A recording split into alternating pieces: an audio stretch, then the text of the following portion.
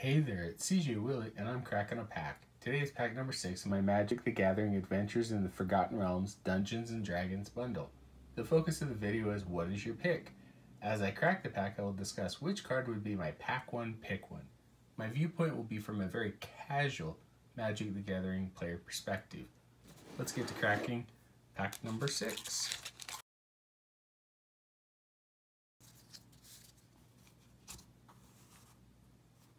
Thieves' Tools, an equipment that gives you a treasure token when it enters the battlefield, also gives you a sneaky ability to get your smaller attackers through for damage.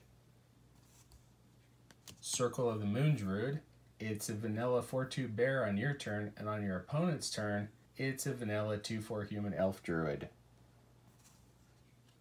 Dragon's Fire, one of the better creature removal cards in the set. If you have a dragon on the battlefield or one in your hand, it can deal a little bit more damage.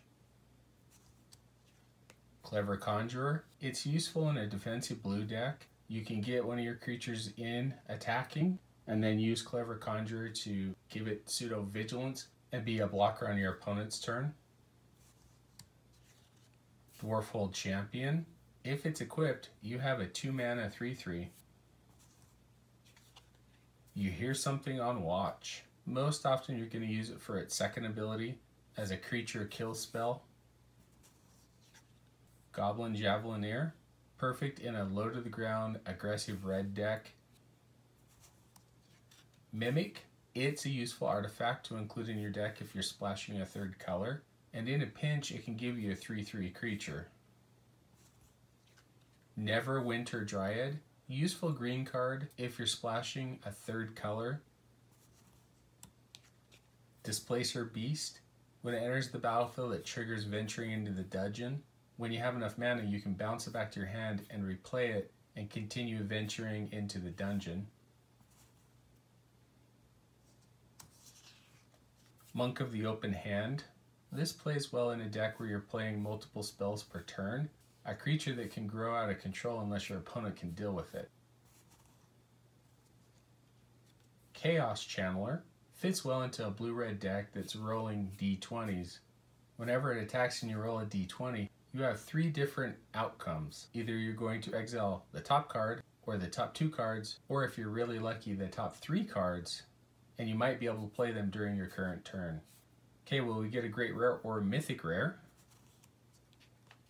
Vorpal Sword.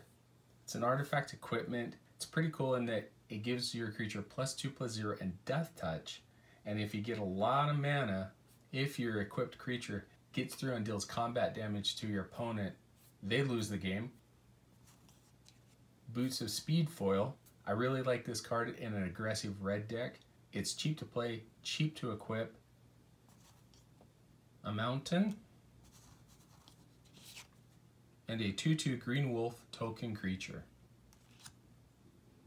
Okay, my pack 1 pick 1 is going to be Vorpal Sword.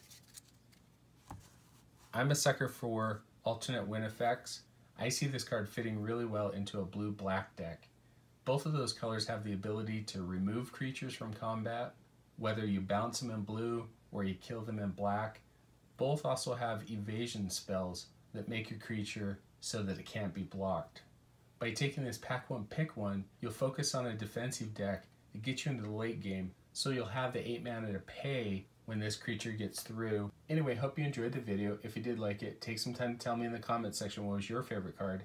Until next time, I'm back to crack pack number 7 for my Magic the Gathering Adventures in the Forgotten Realms Dungeons & Dragons bundle in what is your pick.